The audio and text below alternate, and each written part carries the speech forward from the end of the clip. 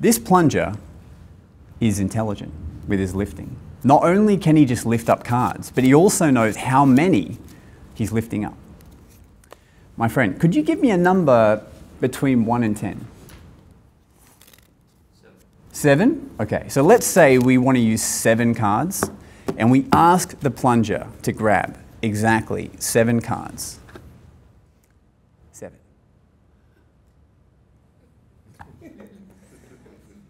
And we check. We get 1, 2, 3, 4, 5, 6, 7 cards from the micro plunger. All right. I know.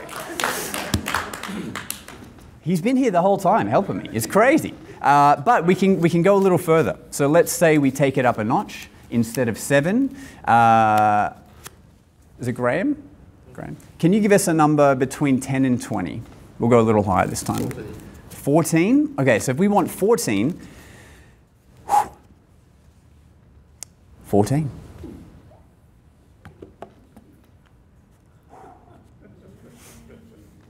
One, 2, 3, 4, 5, 6, 7, 8, 9, 10, 11, 12, 13. Ladies and gentlemen, that's 14 cards! The Tiny Plunger! I don't believe it. I don't believe it. But not only does he know how many cards he's picking up, but he also knows the difference. So not just quantity, but also identity of cards. He knows like the specifics that he's picking up. So let me try and show you that.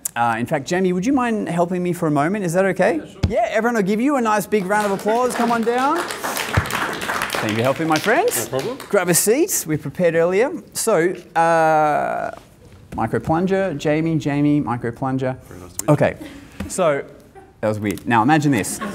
Take out a card, anyone you like. Okay, you have a look at it. Show the audience if you want. Don't show the plunger. Very important. You've done that? Okay, place your card back inside. Doesn't matter too much away yet, but okay. But you remember the card? Yes, I have had a drink, but I can't. Okay. Does any of the other 40 people... Okay. So imagine this. The plunger knows the difference between one card and another card. So technically, if he remembers the order of the entire deck,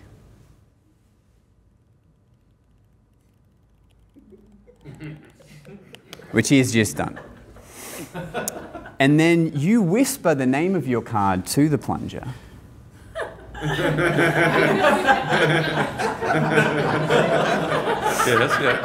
Richard, are you friends with this guy? Because then he should be able to do the following. And what was your card? 10 diamonds. Did we get it? Could it be the 10? Oh, diamonds! This is so weird. But there's one more thing.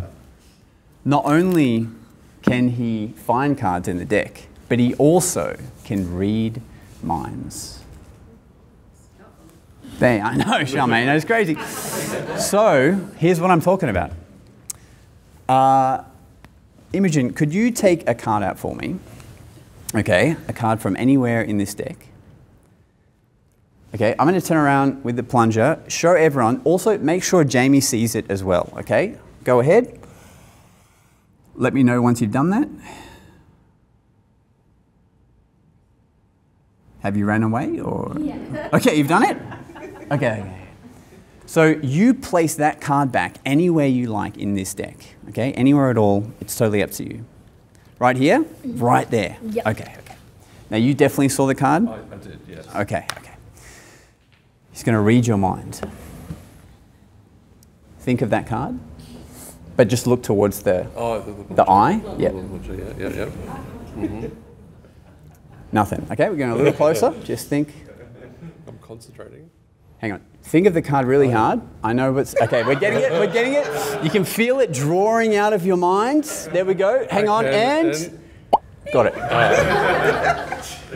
That circle will go away in a month. Okay, you're good. Look forward to explaining that. So here's the thing.